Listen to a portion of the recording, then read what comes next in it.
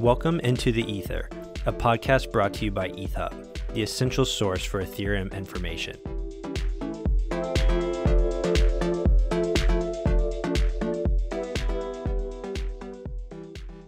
Don't let DeFi interest rate volatility hold you back. Notional Finance is the only fixed rate protocol on Ethereum where you can lock in your rates for up to 1 year, whether you're a borrower or a lender. Serving both sides of the market means that you can leverage up your crypto portfolio or build a fixed rate income stream on your assets. And thanks to Notional's deep liquidity, you can exit your position early at the current market rate if you want. With V2 liquidity mining, LPs earn note incentives, liquidity fees, and interest on deposits of USDC, DAI, ETH, or wrapped Bitcoin. Notional Finance, stability and certainty, now available in your crypto portfolio. Head over to notional.finance to get started. Hello everyone, and welcome to the EthHub Weekly Recap. In these episodes, we discuss the latest news from the Ethereum ecosystem and crypto space as a whole. This week, we are covering the news from February 21st to March 13th, 2022. Hey Anthony, want to walk us through the news? Hey Eric, yeah, so we're back after a 3-week hiatus, I think it is. Sorry about that, guys. We're not kind of like trying to rug you or canceling the podcast or anything like that. It's just that scheduling is a lot harder these days. We're both quite busy, much busier than we have been in the past. So we still try to do it whenever we can. We still try to do it weekly if we can, but yeah, sometimes it just kind of like ends up like that. So apologies. I know you guys are definitely hungry for these episodes, and it's humbling to know that you guys, I guess I got pinged on Twitter a few times about it, that you guys, missed the podcast. So that's really awesome. But yeah, we're back now. We've got a ton to get through over the last 3 weeks. So the funny thing is, I was kind of going through the newsletters before, and I realized that the last time we did a podcast was before the Russia invaded Ukraine. So before this whole thing started, which is actually crazy to think about, that it has only been going on for a few weeks, but it feels like it's been going on forever. So I guess we can talk a little bit about that, kind of like how that affects crypto more generally, and just like the macro markets and stuff like that. So I guess, everyone knows by now that Russia decided to invade Ukraine. It seems like they got more than they bargained for. It seems like they didn't realize how much resistance they would face in Ukraine, and the war has dragged on longer than I think that they would have liked. Obviously, there's been a lot of sanctions going on. Basically the whole world is sanctioning Russia at this point, and condemning their invasion, because it's an unprovoked invasion, right? So obviously, you and I, Eric, I think, you and I, we kind of like stand behind Ukraine here. We think that it's just like a completely pointless war. But I guess what it means for the wider markets, it seems crypto has kind of like shrugged this off. I don't think crypto has really taken a hit from this sort of stuff. Obviously, crypto was already in a bit of a downtrend. There was the stuff around the Fed rate hikes, and obviously, high inflation right now. And I think inflation, the CPI print, is going to come in higher than it ever has before. The next one for the US and for other countries around the world. Obviously, gas is getting more expensive because of the fact that Russia supplies a lot of the world's gas right now, and oil and all that sort of stuff. And the macroeconomic markets are in a bit of a shit spot. But crypto seems to be holding up really, really well, considering, right? ETH is still, at time of recording, about 2,600.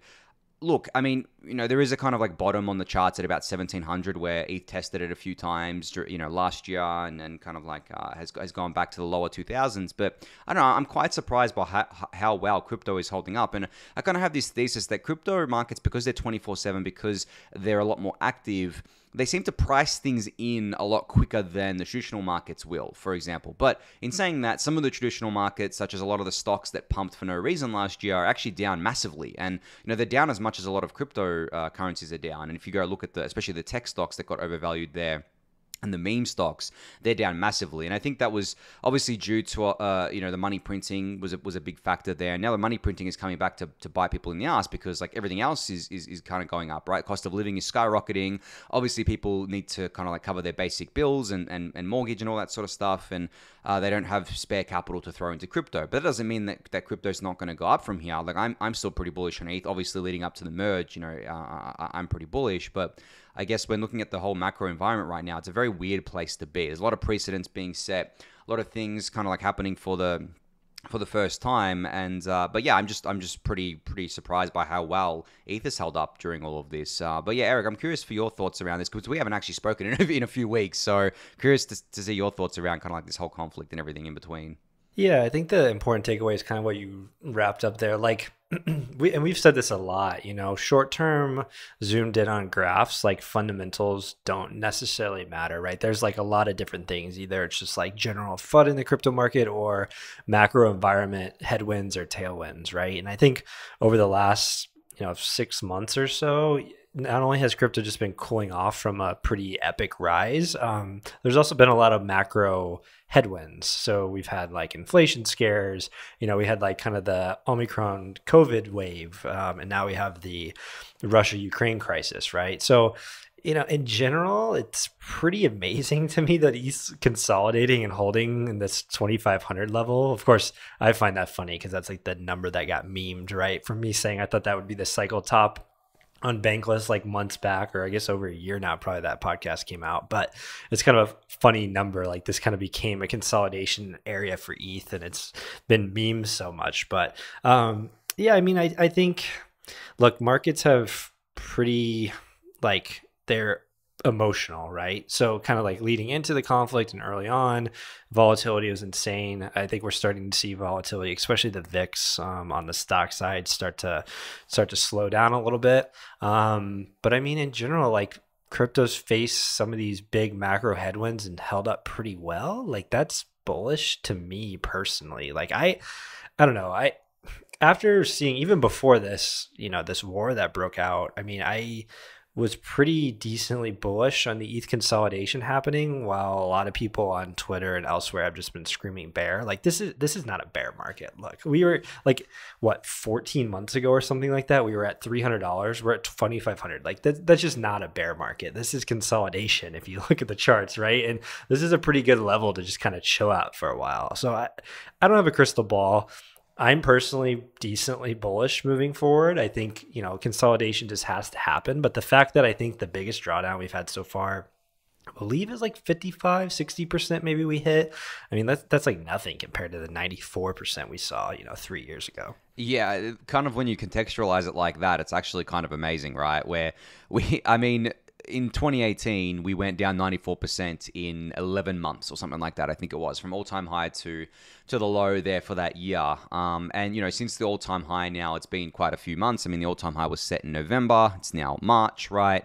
We can still go lower from here, everyone. Like, I'm not saying that it's guaranteed that we're going to, go up from here or just continue sideways. We could definitely keep going down. But currently we're down around less than 50% from all-time high, which is pretty good considering, crypto's kind of volatility and considering what most other things are down. Like a lot of things are down 90+% from their all-time highs against USD and even more against ETH there. So yeah, it's been quite kind of like interesting to see that. I mean, you kind of like count the months, right? November, December, January, February. We're in our 5th month now. Obviously, there's still time to keep going down, but if we kind of like uptrend from here, it's definitely going to break a lot of precedents. That's for sure. I think this market cycle has definitely already been different to most other ones, or I guess pretty much all the other ones. And if we kind of like start going up again from here, it definitely breaks the precedent yet again of kind of like that long-term bear market, the 2-year consolidation kind of period, which I think would be even more bullish and signal to the market that this asset class is maturing a lot, and there is definitely a lot of organic demand there for these sorts of things, especially ETH. I mean, as I said, we're coming up on the merge here in hopefully June. We're going to talk about the merge a little bit more later, but I guess especially leading up to that with kind of everything surrounding that and just like everything going with Ethereum with L2s and stuff, I don't know. It's just, for me personally, it's very, very hard to be bearish. I can't actually think of a bear case for ETH in a vacuum. Obviously, I can think of a bear case for markets in general, given, everything we just talked about. But for ETH itself, I cannot think of any sort of bear case outside of the merge failing, which in my mind is like a near 0% chance at this point. Given everything that I've seen, given all the care and time that has been taken to get this right, I feel like it's all going to go well. But we'll have to see how that plays out. As I said, talk about the merge a little bit later. And I guess finally here, I just wanted to quickly shout out the Gitcoin Grants round 13. The matching round 13 is now live. It'll be live for, I think, another week and a half still. So definitely go donate to all of your favorite projects on there. Obviously, EthHub is on there. Donations are appreciated, but not required. But yeah, just wanted to kind of give a quick shout out there. All right, on to the project updates from the last 3 weeks. So I think one of the biggest updates was out of zkSync, who announced that their zkEVM testnet is now live. So this is the first zkEVM, I guess, like implementation to be live on a testnet. Obviously, very, very big news there. There's more of these zkEVMs coming from other teams that are working on them, such as Polygon and Scroll. And this is obviously considered the holy grail of Ethereum scaling, right? We have EVM-compatible optimistic rollups, which have been much easier to roll out, and they're live. Arbitrum and Optimism are doing really well. They're growing. You know, everyone loves them. But the zkEVM stuff, you know, I think is going to take a little bit longer. I don't think that's it's going to come as quickly as people think it will. I think, you know, it being on testnet is all well and good, but there are different ways to do zkEVM stuff, and you know, proving zk stuff is still computationally expensive. That the cost for that need to come down. The hardware needs to get better there. So I still think we're a little while away before we get kind of like equivalent to what we have with optimistic rollups, and optimistic rollups are just going to get better over time as well. And I think pretty much the main drawbacks of optimistic rollouts that people kind of like quoted for such a long time are pretty much moot at this point. I mean, everyone was saying, oh, there's a 7-day withdrawal period. Well, I mean, we have all these bridges now. You know, yes, there's increased risk there, but we have all these bridges that allow for withdrawals within a few minutes, right?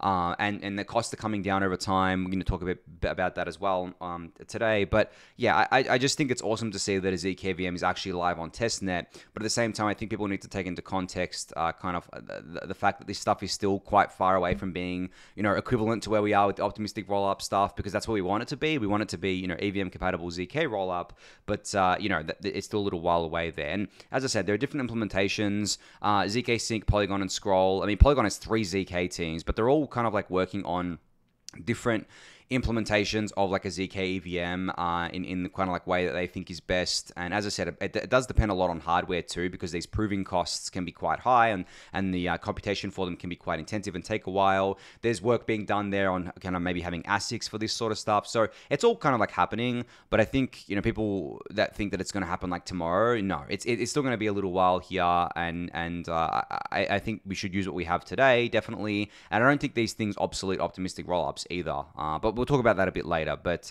Eric, you get very exciting here with this, you know, first zkEVM on testnet. Yeah, it's great to see. And I mean, I definitely echo your sentiments. Like, all of this stuff is launching, and, you know, especially like on the Arbitrum and Polygon Optimism side, like you can go use it. And I do pretty much on a daily basis, but, you know, this is still on testnet here. But like in the long run, there's still a lot of work to be done on all of these solutions. And this is, I mean, like, just like ETH has been like, gosh, we're getting up on like almost 10 years, 8 years or whatever. So like a multi-decade play, I've used that term a lot. Like layer 2 is absolutely that too, right? Like these things aren't just going to launch and then they're done. We're seeing a space race, I guess I'll call it, on the layer 2 side. And these teams will get competitive. They're all going to be launching features to try and one up another. And as a user, this is wonderful, right? But like, these implementations we're getting early on are not the final states. And I think that's very important to remember. And because of that, it's important to have patience. And also, you know, even if you're using like Optimism stuff today, there still are some risk factors. Like you mentioned bridges. There's still like centralization vectors. A lot of these teams haven't like fully turned over the keys yet, as you want, I guess you could say, to the chains. You know, so you got to take that all into consideration. But yeah, getting a zkEVM is massive. And it's funny because like kind of on that note, like I see a lot of just like only talk about what people are using that day, like, oh, Optimism is layer 2, or like, oh, you know, or we have Polygon as an option for this bridge, or blah blah blah. Like people don't even realize how much more stuff's still coming down the road, right? Like I barely even saw much talk about zkSync for like months after, you know, Optimism kind of went live and Arbitrum's out there, of course. And so, I mean, I think it's going to blow people away how much brain power research and building is still coming to the layer 2 side. And it just, I mean, to echo your market sentiments, it's just, sure, the market could be irrational and turned down, but like as a user and an investor, truly understanding what's going on in the long-term roadmap of ETH, like it's just impossible to be bearish with all this layer 2 stuff.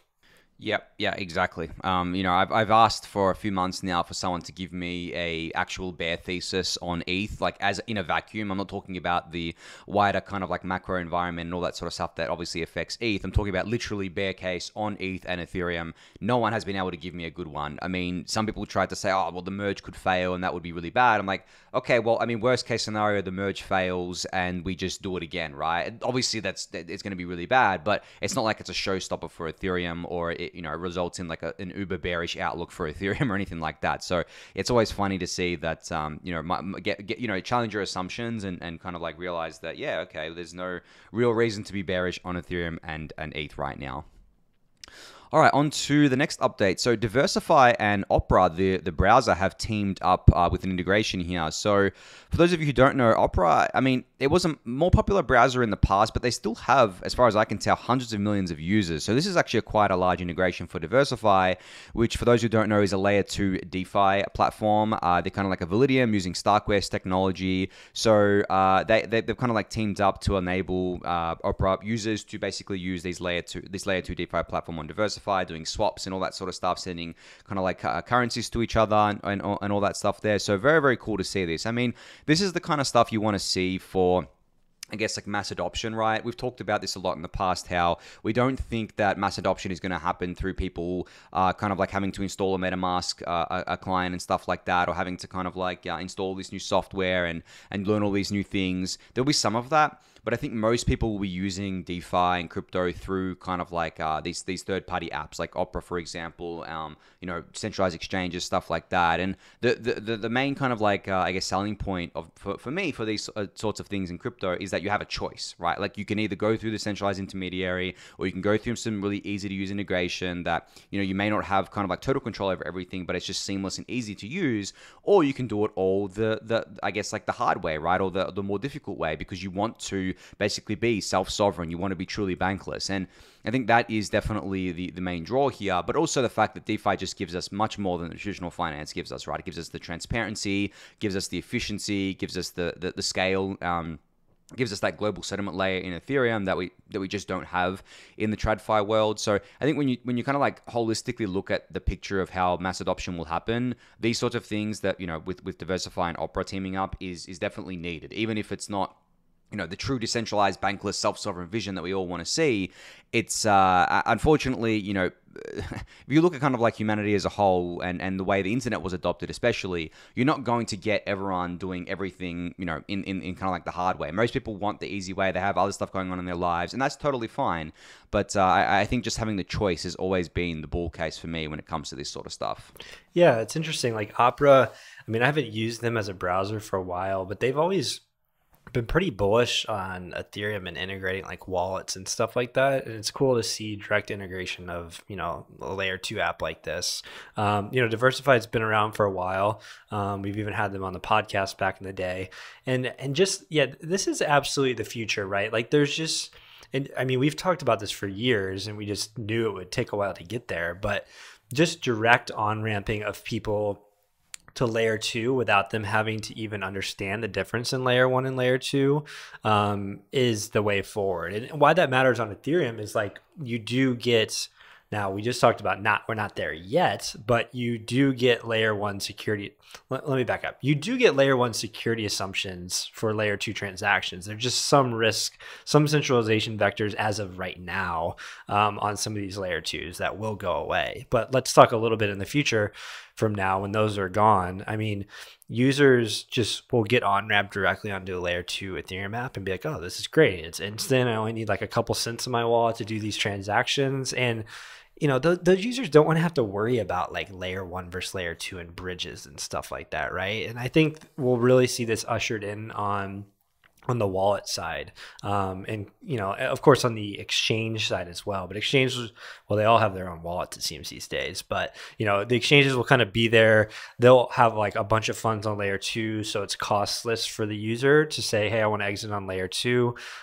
Even at that point, let's say like way in the future, it's probably going to be like they're probably even going to frame it as like, do you want to go on like fast Ethereum or slow Ethereum or something like that, right? I can see that happening. But just direct onboarding into wallets on layer 2. And then, people don't have to worry about $20, $30 transaction fees, slower block times and stuff like that. So we're getting there. It's going to take a while. And I think it's going to be fairly fragmented for a bit. But eventually, this is all just going to be hidden by the user experience on these wallets.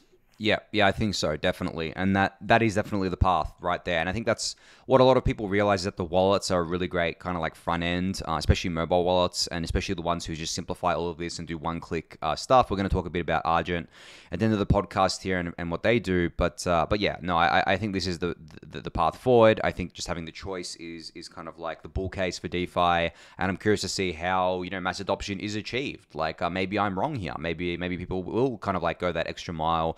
But we'll have to see how it all plays out.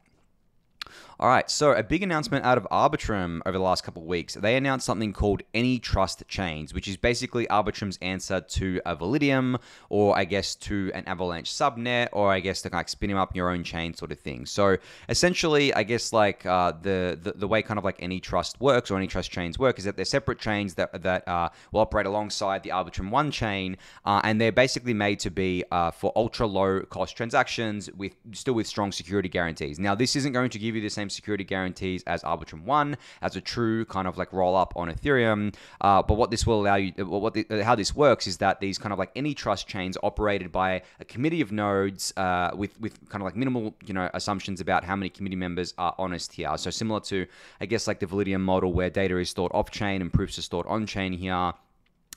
Assuming that trust assumption kind of like holds and everything like that, you get the ultra low transaction fees, and you still get kind of relatively strong security. Now, there is a fallback to rollup feature as well, where this kind of like AnyTrust chain doesn't have to stay as with kind of like that not compromised security, but kind of like less security than a rollup. It can fall back to a rollup, which I think is pretty cool. And this is kind of like what Starko wants to do with their Validium and turn it into a Validity, where you could kind of do, choose if you're a roll-up or a Validium, which I think is cool. But these sorts of things, I guess, are the future here when it comes to scaling Ethereum. There's going to be a wide range of kind of like scaling implementations, true kind of like L2s as roll-ups, or just like off-chain data, or kind of like, these committees and stuff like that. And Polygon's actually been working on this for quite a while as well. They have a bunch of things there, but there's going to be different kind of, I guess, chains or different constructions that appeal to different organizations, different users and stuff like that. I mean, for example, you could have an AnyTrust chain that is kind of like running a game, a crypto game. You don't need ultra high security for a crypto game, right? Whereas for something like DeFi, you definitely want that ultra high security because you're moving around a lot of funds. You want to make sure that a small group of people can't steal the funds and all that sort of stuff. Whereas on, I guess, like an AnyTrust chain, for example, you can have that lower security for something like a game, because at the end of the day, it's securing much kind of like less value than something like a DeFi kind of like focused chain would. So very cool to see this. I think that Arbitrum and just all the L2 teams in general are doing a lot here, not just on their kind of like main implementation, obviously with Arbitrum 1, but, obviously with AnyTrust chains, trying to kind of like innovate, trying to provide solutions that fit all kind of market participants, not just the ones that want ultra high security, because obviously there's an appetite for the lower security stuff, right? We've seen that with the Polygon POS chain. We've seen that with some of these alt L1 EVMs. And if we can get them just, keep them all in the Ethereum family, that's even better. So I say let's do more of this, even if it's less secure than a rollup, because you definitely want those kind of like ultra cheap transactions that rollups will probably not be able to achieve for quite a while. And by ultra cheap, I'm talking like sub 1 cent transaction fees, like even less than that. There's definitely a market for that, like and a pretty big market at that. I think eventually we'll get there with rollups, like probably in a few years when all the kind of like L1 upgrades are in, when sharding is in, all that sort of stuff. But for now, we definitely need these kind of other solutions so that we can kind of keep people in Ethereum and not kind of get them migrating to other chains to experience this sort of stuff. Yeah, it's interesting, right? I mean, this totally goes to what I was just kind of talking about. Like the research and development here is just going to be insane over the coming years. And we're already seeing things that we weren't even discussing like barely a year ago. And what's really interesting here is like we're almost kind of talking about like layer 3 in a way. Like you're saying like, okay, this layer 2 is really secure. Maybe we could have a little bit less trust assumptions for, like you said, like a game, right? And this is definitely going to be the way forward for this stuff. And I don't necessarily think like the users will pick this. It'll be the creators, right? Like the creators of that game, the developers of the app that say, okay, I think most users of this app would want this much trust assumption, this much, this much, or this much. And then these apps kind of get deployed there. The users gets pushed there, and they might start to do some research on the different trade-offs of that stuff. But not every app, like you said, it needs like DeFi level security, right? Especially if you start getting into gaming, you start getting into like social networks in a way. Like you want those things to be hyper cheap and fast, right? You don't necessarily need like DeFi level security and trust assumption. So great to see. Again, this just goes like these teams aren't going to stop innovating, right? This is an arms race on the layer 2 side. And like where this ends, like it definitely doesn't end on like everybody uses like just Arbitrum solution or everybody uses just Polygon solution. Like these teams are going to like have their own cool things about their chains, whatever you want to call it, layer 2, layer 3, layer 4, however deep we end up going. And like that concept of this just being stripped away from the user on like the wallet side and them just going to an app they like and not really caring where it is, that's going to be the way forward. And like you mentioned earlier, these bridges, I mean, the 7-day thing didn't last very long. Like when I come off Arbitrum, I use Hop protocol, and it like early on the fees were pretty high, but the pools are deep now, and it's like very, very minimal fee to take off a large sum of money. Like it's basically like a layer 1 transaction fee. Like that's the slippage you get, depending on like what coin you do. But normally like ETH and USDC, it's very small. So that pain point's already been abstracted away, right, through innovation. So again, exciting times, and props to the Arbitrum team for, they've got a lot on their plates, but they already are innovating like a step forward. Yeah, exactly. That's it, mate. It's all about the innovation at the end of the day, right? And I think the L2 teams are innovating more than any other right now. I know DeFi is in its own little slump. I think people are trying to get away from the Ponzi-nomics of DeFi. But yeah, all the action seems to be right now happening in the layer 2 space. So yeah. All right, on to something that I'm going to let you talk a little bit about, Eric, as you're closer to this than I am. But Yuga Labs, I think that's how you say it, the creators of Bored Ape Yacht Club, as everyone will probably know by now, has acquired some punks and Meebits from Lava Labs. So basically, it seems like Lava Labs is piecing out of the, NFT game. They've sold their punks and Meebits and kind of like the rights and everything to Yuga Labs here. And then Yuga Labs went ahead and gave punks and Meebits the CC0 license, but not in the full kind of like aspect here. They gave rights to owners, but not to they gave full rights to owners, but not to everyone here. Now, this obviously made big waves in the NFT community. There were takes from everyone on this. People kind of like being like, "Oh, this is bullish, this is bearish, blah blah blah." I am not very close to the NFT stuff. There's just too much going on there. But I know, Eric, you spent a lot of time there, so I'm curious to hear your kind of like thoughts on this. Is it bullish? Is it bearish for NFTs, punks in general? What's your kind of like take on this? Yeah, I mean, I guess as everybody knows, punks are pretty dear to my heart. Been around them for a while, and like I was decently close to the Larva Labs people early on when the Discord just had a few people in it, and like I think they, they were innovators. They released a really cool product, multiple products. They did autoglyphs as well. Meebits, not everybody loved. I personally kind of like them. They were one of the first kind of like 3D voxel type NFTs, which I think someday will take off as the metaverse keeps growing.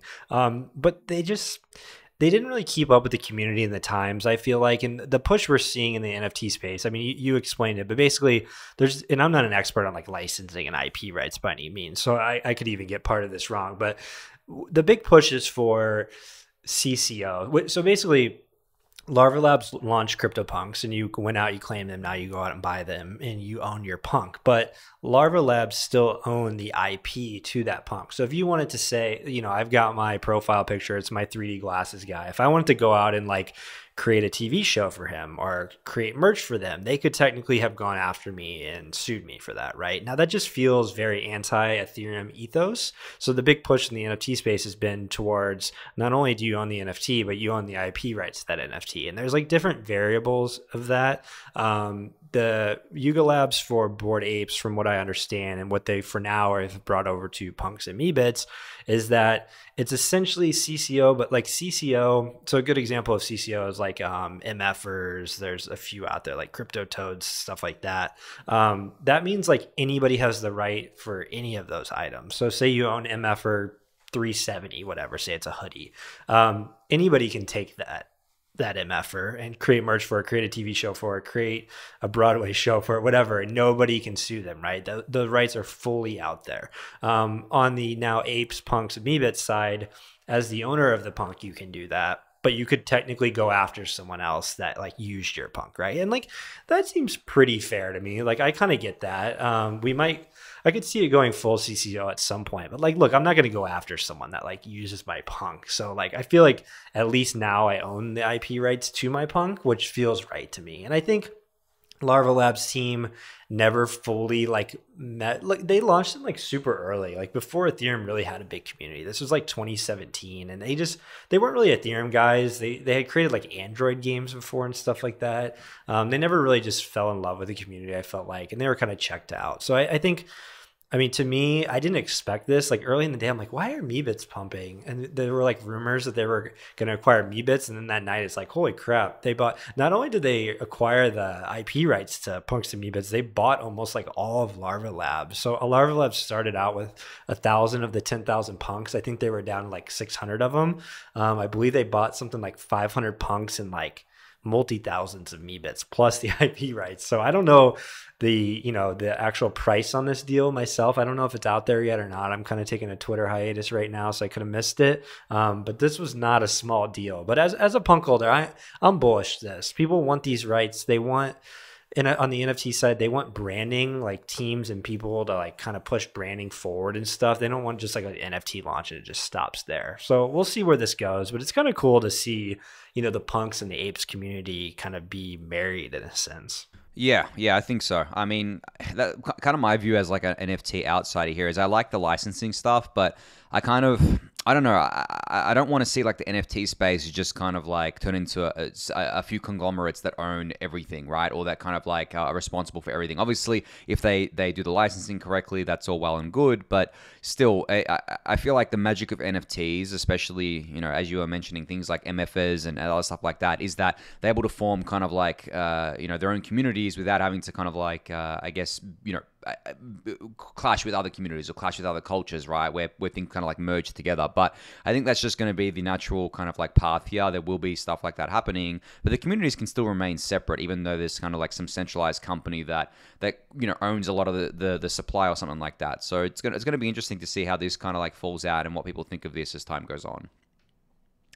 All right, on to an update from Optimism. So Optimism announced, I think a couple of weeks ago, that they're going to deploy their implementation of calldata compression this month. So I believe testnet is going live in a couple of days and mainnet should be next week.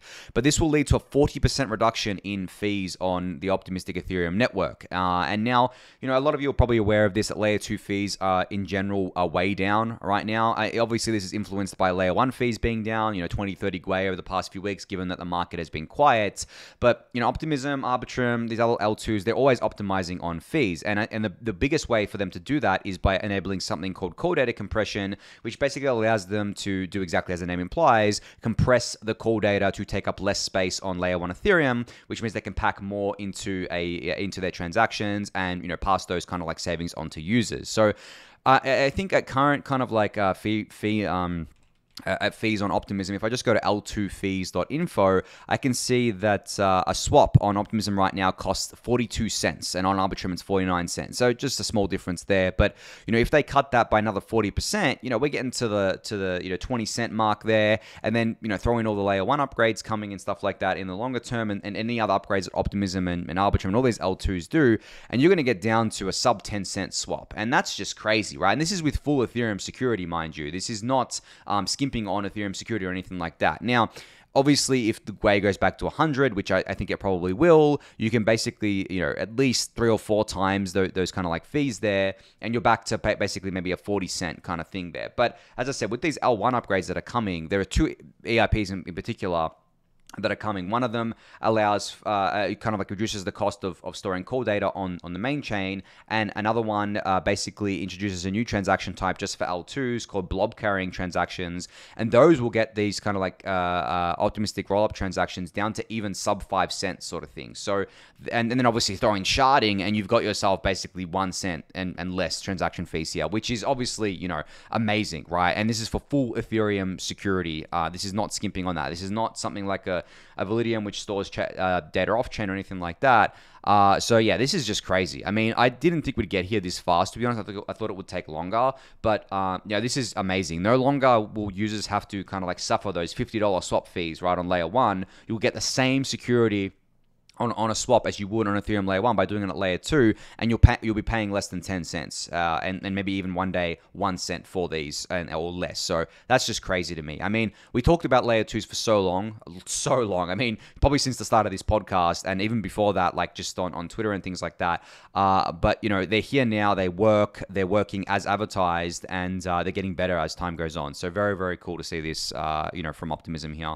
Yeah, great to see. I mean, I've used Optimism a little bit for an exchange or two over there. I mainly am using Arbitrum, but it's not that I'm like tied to it. It's just I've found less apps I personally use on Optimism. But just the fees in general are just great to see. Props to the Optimism team here. I mean, it's getting to the point where, like you said, we're getting into like maybe single digit cents eventually.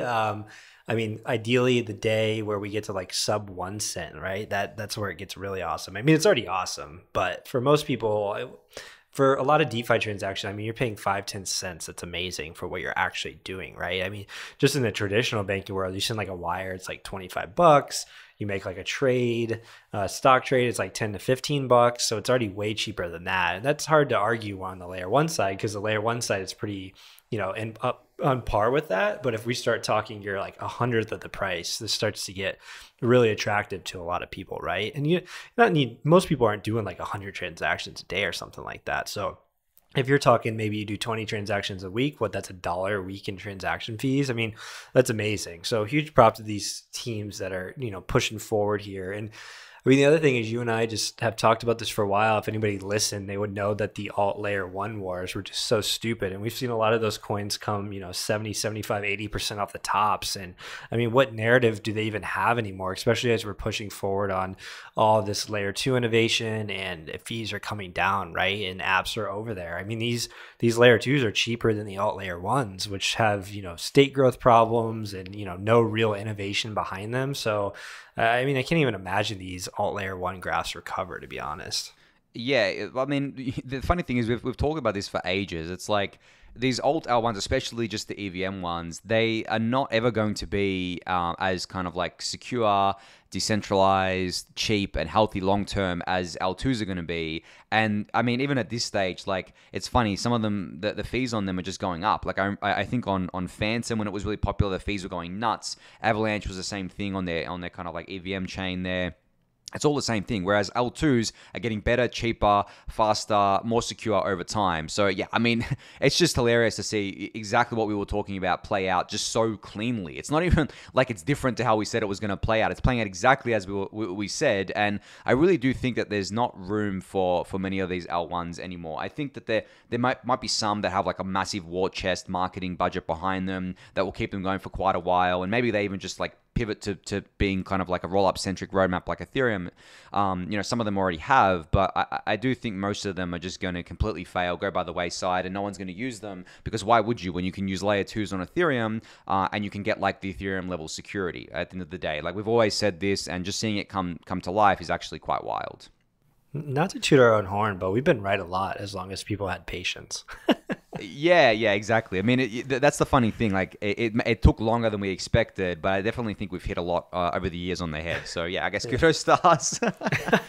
We can pat ourselves on the back every once in a while. It's okay. Yeah, exactly. All right. On to the next update. So Immutable has announced that they've raised a $200 million Series C at a $2.5 billion valuation. Obviously a massive raise here.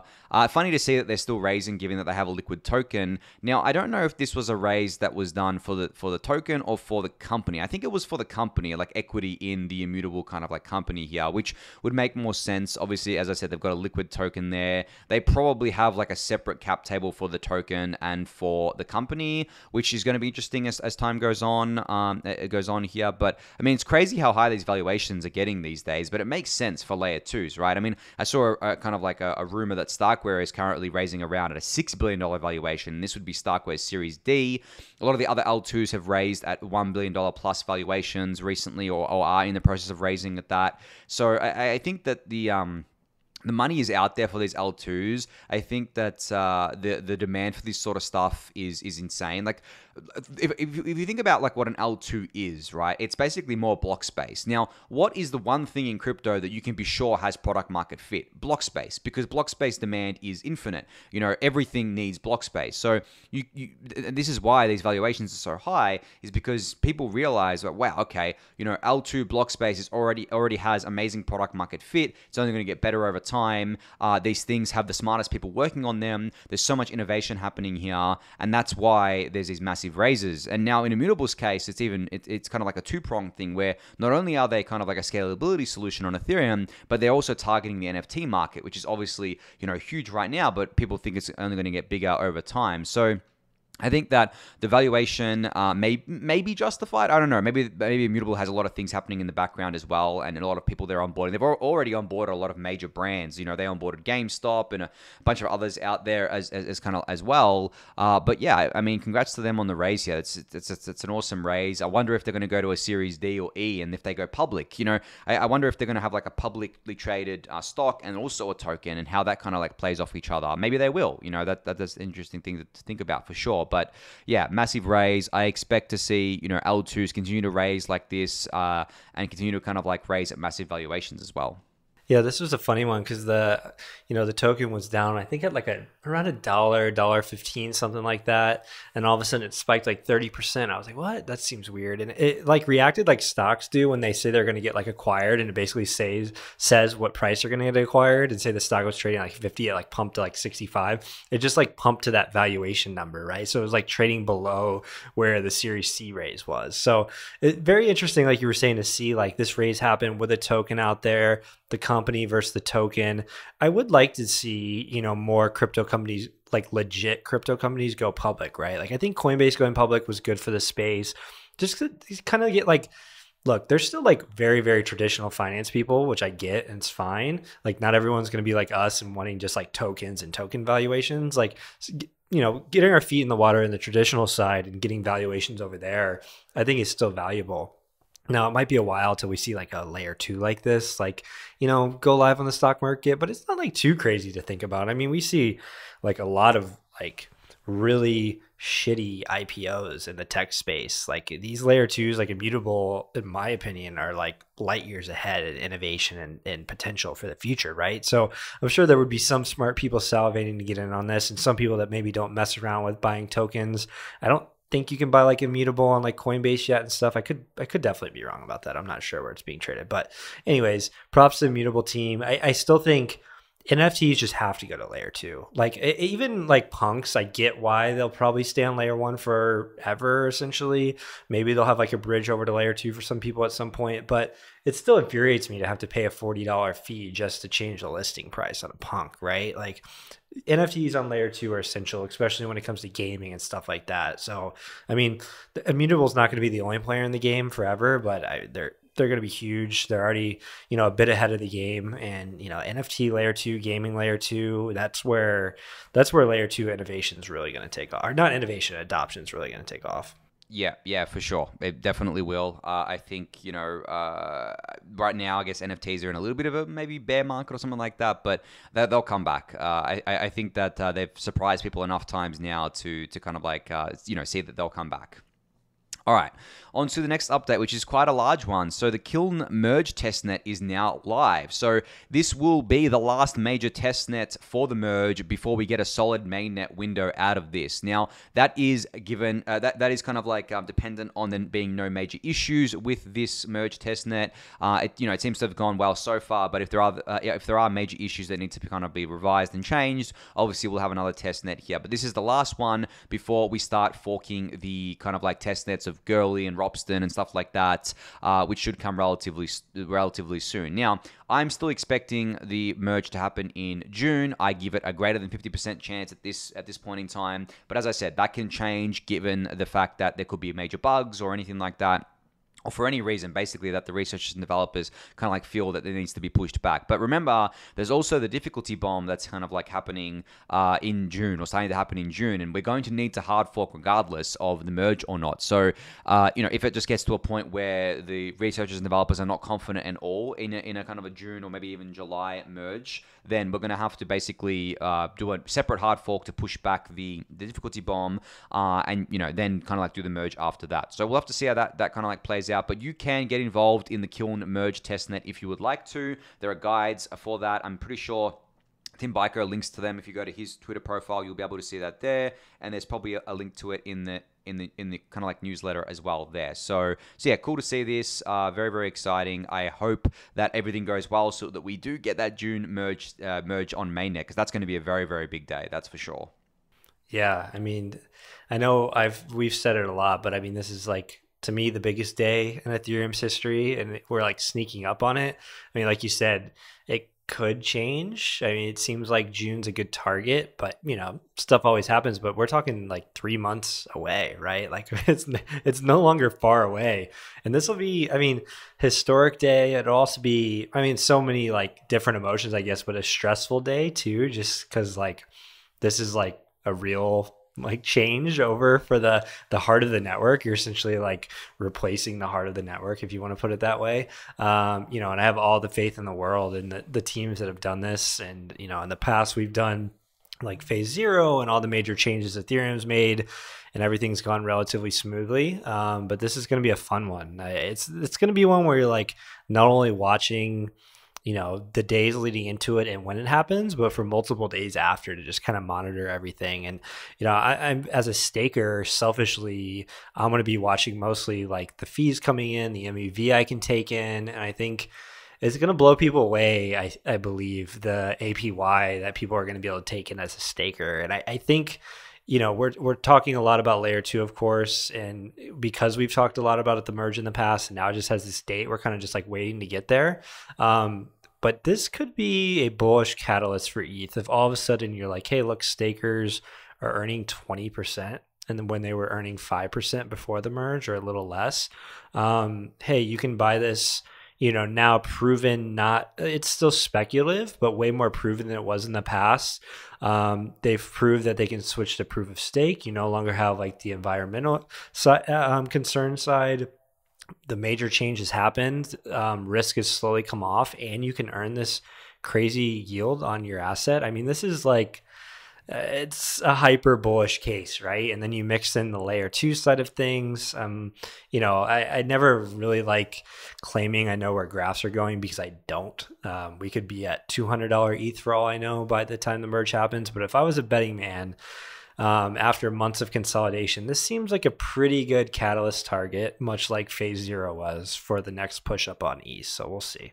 Yeah, and the funny thing is, if people remember, ETH was around $600 when the Beacon chain went live, and obviously it went up massively from there to 4,400, came back down, settled around where we are today. But like in relation to that, we now have 10 million ETH staked as well. That's something of note. Over 10 million ETH staked, and withdrawals aren't going to be enabled of staked ETH until I think Q1 2023 at this stage, as part of the Shanghai network upgrade, which is the first upgrade after the merge. So I think, when you kind of like look at all of this and look at how much ETH is probably going to get staked due to what you were saying, Eric, about those kind of APYs going up due to the fee revenue and the MEV and stuff like that, we're going to see like a pretty big ETH supply shock, I think. And that's why I say things like the merge isn't priced in. There's an 80 to 90% issuance reduction coming, and then basically there's a dead period of at least 6 months where no new ETH that's being issued is going to be able to enter the market because of the fact that there's no withdrawals of staked ETH.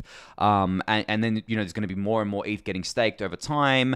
And, there's this, and the funny thing is there's this narrative going around right now that when the merge happens, all that 10 million ETH is getting unlocked. That's not how it works at all. And it's actually, really frustrating to see that people believe this because it's just hilariously wrong. Like, as I said, there are no withdrawals until the Shanghai network upgrade, but even when withdrawals are enabled, there is a limit to how much ETH can be withdrawn a day, which is around, I think, 30,000 ETH a day, and it's based on the amount of validators that can be exited per day. So even in the worst case, where 30,000 ETH is being kind of like withdrawn each day, you have to basically take into account how much more new ETH is going into staking each day as well, kind of like, if that ETH getting unstaked is actually going to exchanges to be sold, and you kind of like do the math from there and see kind of what the actual sell pressure is. But honestly, I think a lot of ETH that's being staked is definitely from a lot of whales who are forever stakers. It doesn't seem like they want to necessarily sell or anything like that, but we're going to have to see how that shakes out. But yeah, I mean, as I said, like there's no withdrawals at the merge, and then there is a limit on how much they can be withdrawn once withdrawals are put in place. So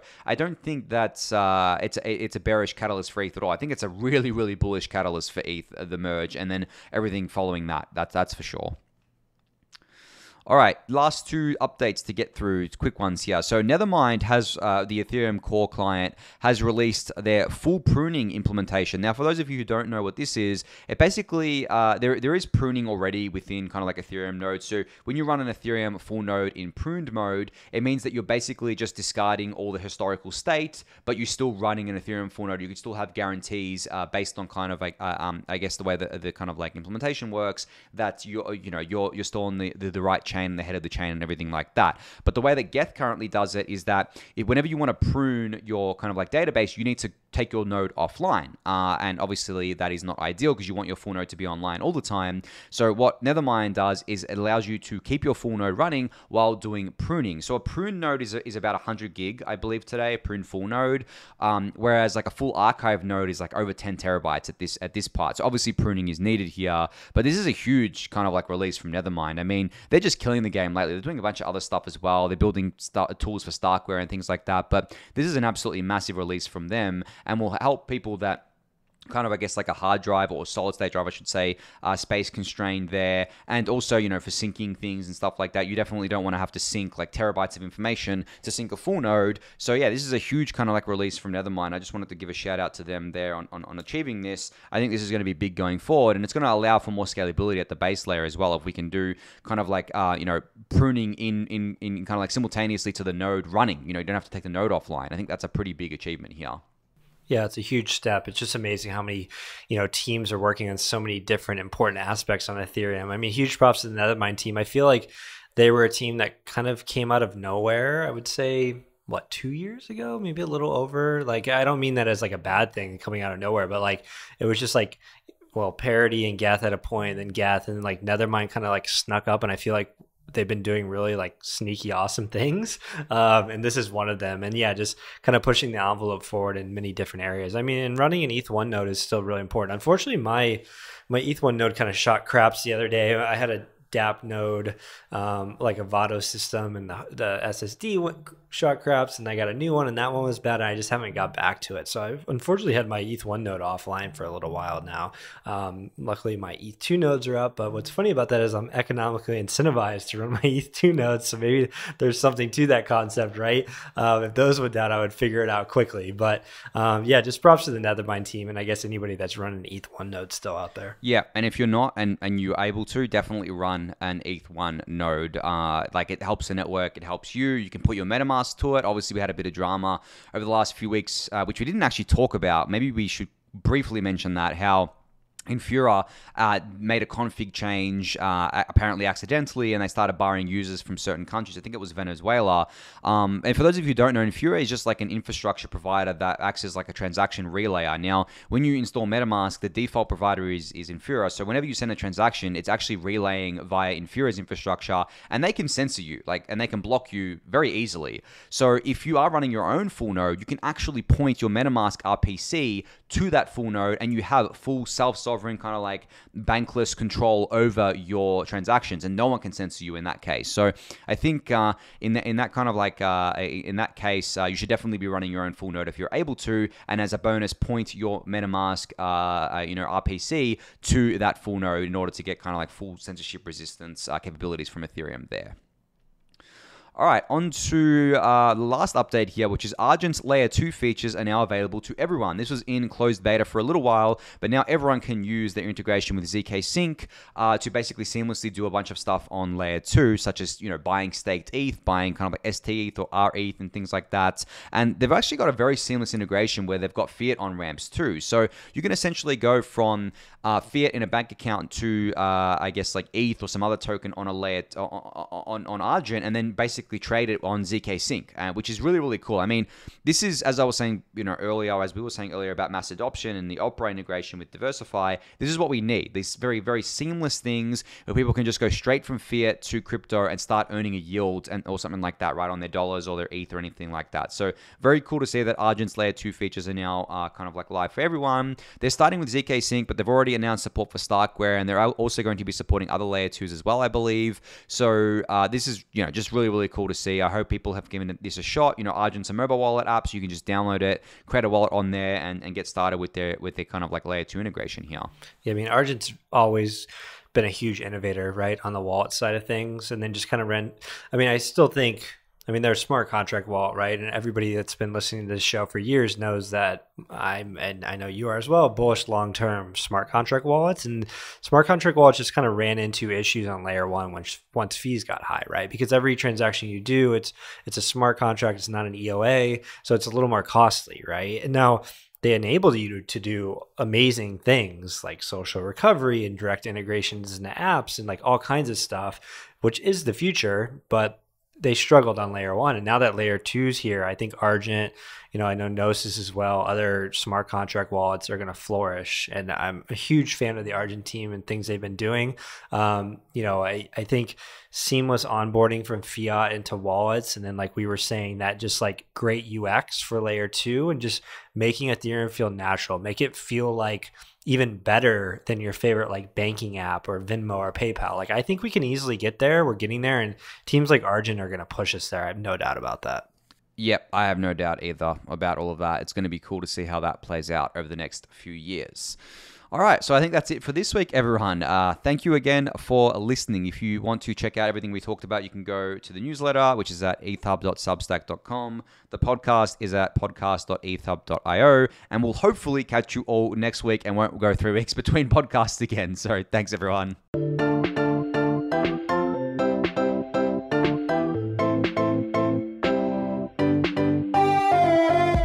Thanks for listening to Into the Ether.